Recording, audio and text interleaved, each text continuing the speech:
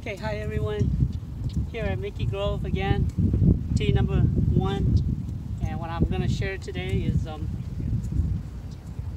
swinging the club back again. I know that some of you probably using brute force. Some of you probably can't create the lag, the bend of the shaft, and then just kind of like hold the position and follow through smoothly. If you're big and tall and strong, you can do that. If you can't, you're small like me, then what I want to do is allow my club to float in the air in the backswing. Okay, so connect it, shoulder and arm, and then just allow it to float, just like you're casting a fishing pole. Okay. All right. So it's like you're casting a fishing pole. Gently let the weight of the club go back, okay, and then come through again. Allow the club to float in the air without, and then your arms and hand happen to attach to the club. That's it. Okay. Do not force it. Do not yank it. Do not force it. Allow it to float in the air, and then just turn.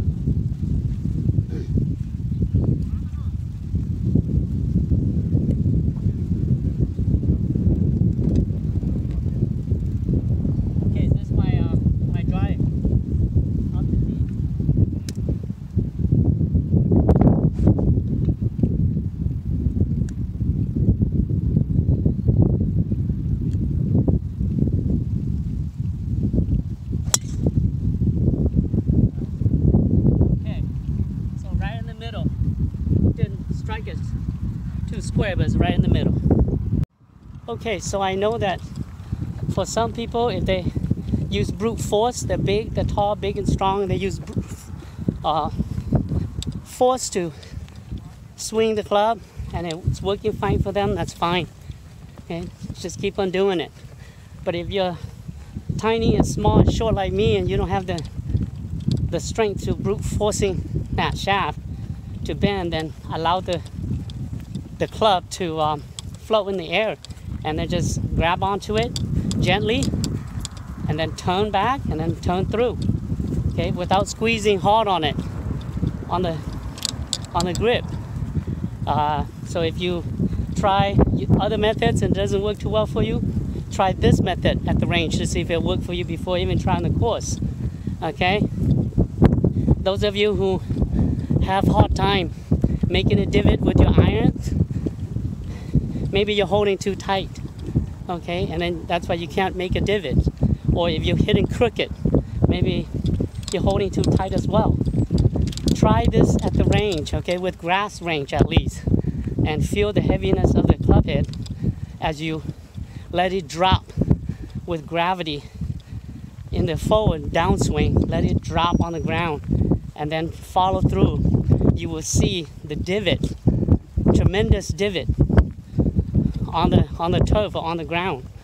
All right, and that's all I can tell you. That if you're holding too tough, too hard on the grip, and you trying to swing too hard, you might tense up, and your arms might be shortened.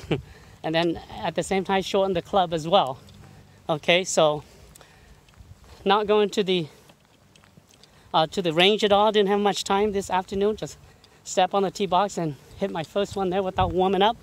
And I am almost to the 150-yard marker here, maybe about 10 yards. Okay, so here's my ball, about 10 yards to it.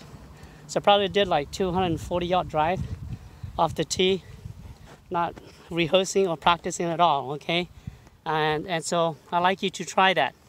If you can get a better swing with that, then you go with that. But if you already had a good swing, then why watching me? All right, so even with the iron, this is exactly what I mean. You saw a video I did one time with throwing the club back and let it go. Make sure it is the same idea, but don't put too much pressure on it. Just allow the club to fly, okay? To fly as you turn your shoulder, okay? Stay connected in the armpit. Allow it to fly, and then just grab onto it, and then when it's in, just turn and come back through. you will hit it so much solidly. All right, till the next time. Oh, see ya.